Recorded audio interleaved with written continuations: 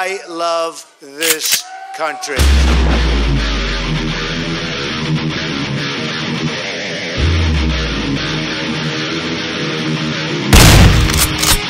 Your misconception of peace makes you.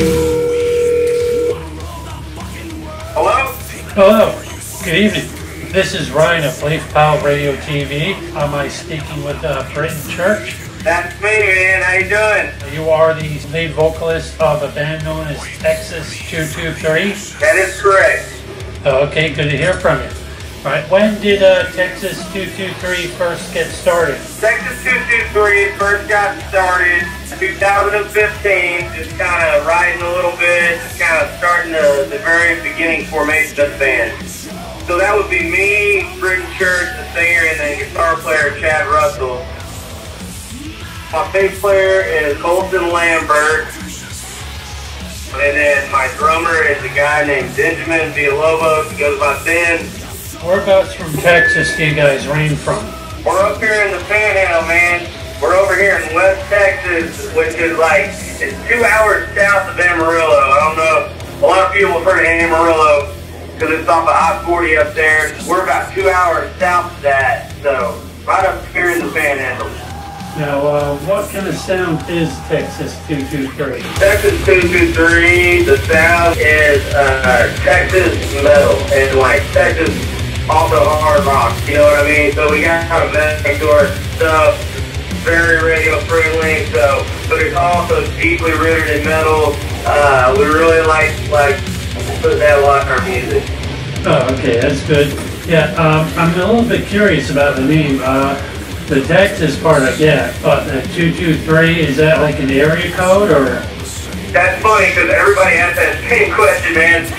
No, 223, we put that there because of the bullet caliber for an AR-15 rifle. So we want to show the military, we want to, you know, yeah, the Texas, and be able to put guns and all that in our artwork, and, you know, our representation, and just like our overall show and appearance.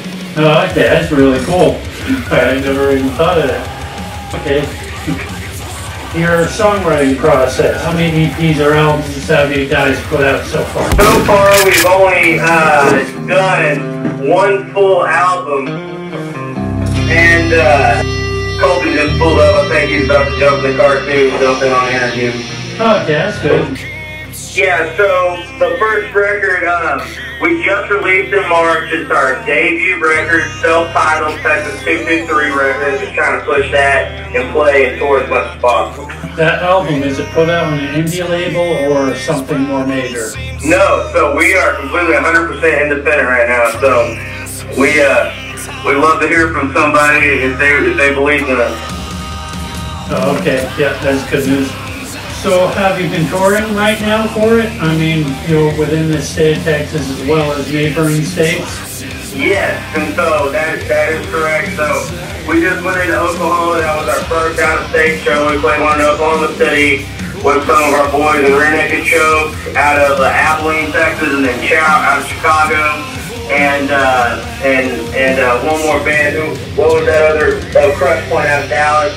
And so we did that. We competed in Lacken for a little bit, and it kind of got us a lot of connections in that battle of the bands because we won a couple rounds. And so we've been really hitting Texas pretty hard, and trying to get into neighboring states. And I think we're going to try to make it into the Midwest coming here pretty soon. Maybe up into, you know, through like, you know, Oklahoma again, and then maybe like Kansas, up into Chicago, and then up into Detroit, maybe like the Machine Shop. Try to get something going up there, and possibly Louisiana too. And writing your songs, what kind of ideas pop in your head? Mainly we go, like, what drives this band is just like heart and soul. So like, we play like, you know, from our heart first, and, you know, something that we really feel emotionally on a musical level. And then we go from there, and you know, there's a million different ways, whether it's a riff, whether it's a lyric, you know, there can be like a few different things that we'll just kind of go from there, and we'll kind of communicate as a band. Me and Chad mainly do most of the writing, and then, like, you know, because Colton and Benjamin came on after the first record, so But now with like the new process, you know, we bring them in too. And what we like to do is after we kind of come up with a pretty good idea, personally, we'll go into the studio and just scratch some stuff out. And then sometimes it'll happen right then. It comes to us real quickly. And sometimes we're like, man, let's take this to the, you know, the woodshed and really chop this thing out with the rest of the boys and like really get everybody's opinion and influence on it and just kind of wing it, you know, and just kind of, you know, and just go from there. What kind of musical influences, what bands have influenced the sound of Texas223 over the years? Me personally, I would say, you know, Pantera, Mudvayne, Killswitch Engage, Hell Yeah, you know, stuff up, you know, along those routes, like Metallica, obviously, Megadeth, like all that Bullet for My Valentine, Godsmack, as well as a lot of rock too, man. I like a lot of rock too. What do you think, Hope? Reggie Bang on the mod. I'd have to have Vince Temple in there personally. That's what I grew up learning. That's definitely influenced my sound. But I think that's the only other one I got in, probably what you said. It's all stuff I grew up on. Yeah, Benjamin, I think, really likes Fear Factory. And he's all about Fear Factory. And Chad, he likes Dream Theater and John Petrucci a lot too. So, I mean, he kind of just did a lot of different metal styles kind of molded together. That's good. Good. Very good. What else, Ted? In the meantime, guys, what would Texas223 do for a Klondike bar? Now, it has to be something extremely deranged. Off the top of your heads. Fuck, I don't know. I mean, we have the chainsaw, chop someone up. Oh, yeah. Gold just brought up a good point. We'll chop some shit up with the chainsaw.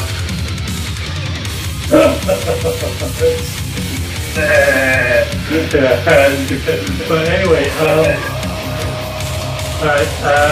apart from that, let's see, now what's the craziest, most off-the-wall, bizarre situation that has happened at one of your shows live so far?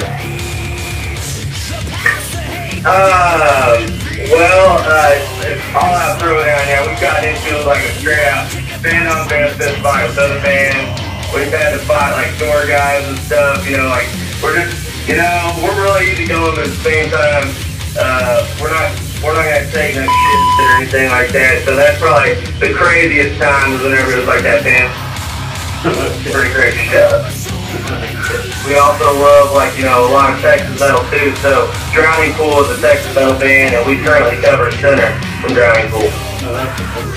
Yeah, would you like ever do a cover of a Pantera song, say, Be Driven by Demons? Oh, that'd be the shit. I'd love to do that. I'd love to hear you guys do that. That'd be awesome.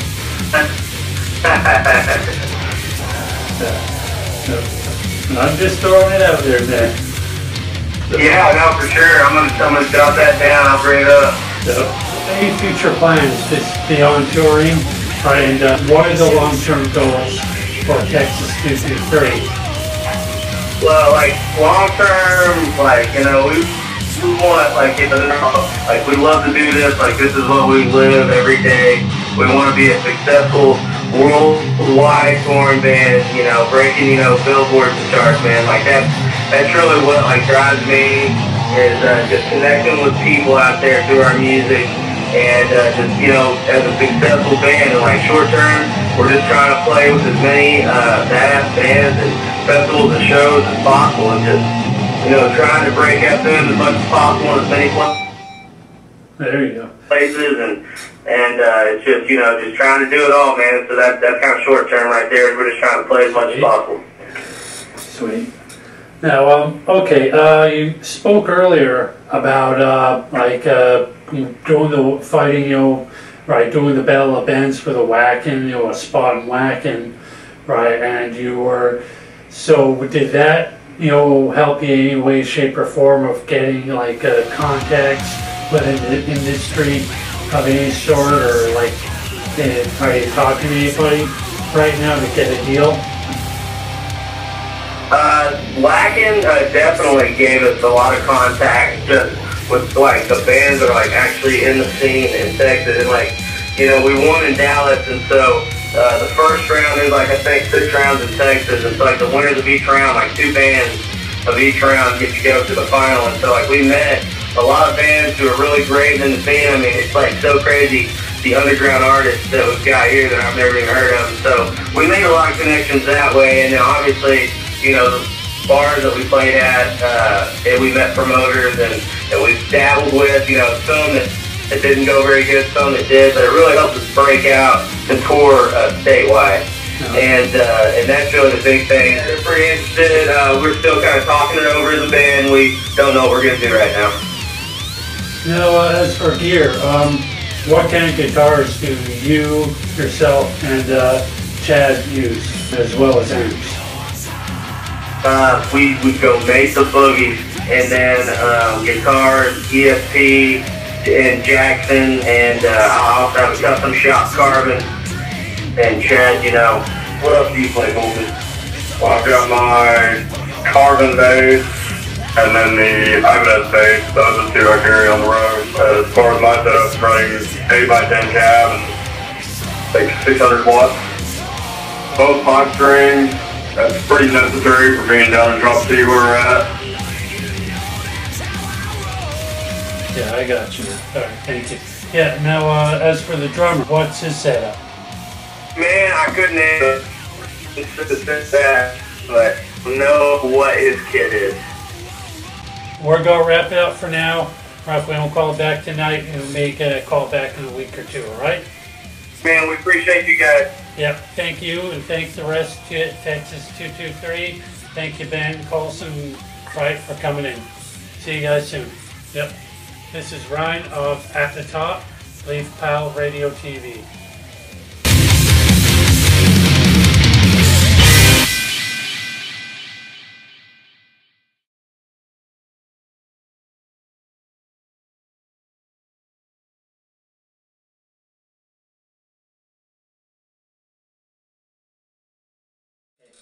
Hello folks out there, this is Ryan of At The Top, right, Leaf Pal Radio TV. This in my hand, in my left hand that is, you know, the Leaf himself did a stool sample and brought it and left it lying on, you know, sitting on our table here through our, you know, beginning segments of At The Top. Now, as a giveaway, I want you folks to watch every aspect of the At The Top segments, at least any segment that Leaf chops them down at, right? And then describe to Leaf the best parts and what is missing, right, from my wardrobe at times, and what's not missing, and what's, you know, possibly been changed off the table that's, you know, in front of me, besides me picking up the stool sample.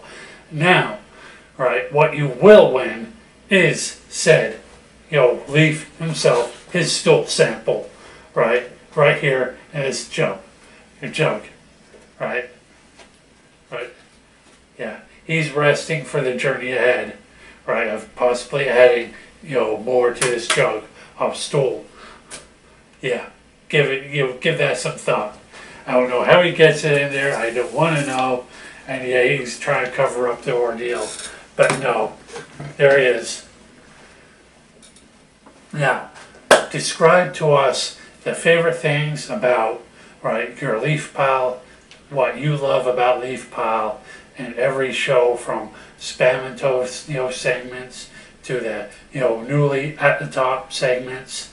Describe and a 10-sentence paragraph, please, and send them straight on to like Leaf Pal Radio TV, right, online, or onto the Leaf Pal Facebook page. All right, I'll let Leaf himself edit in, you know, any of the well, addresses, whatnot, online addresses in that case, as well as describe what you felt best, right, about other Leaf Pal characters of the past, such as Eggs, Eggs Benedict Carey, as well as the amazing Johnny Time Warp, and about what you like best in those ancient shows of Leaf Pal, right? And to also describe what bands and who were like the, well, bizarre buddies of us, right, in the past. Right, so go ahead and do that, and you will win Leaf's still sample, as well as possibly Leaf himself. Okay, this is Ryan of Leaf Pile Radio TV at the top, signing.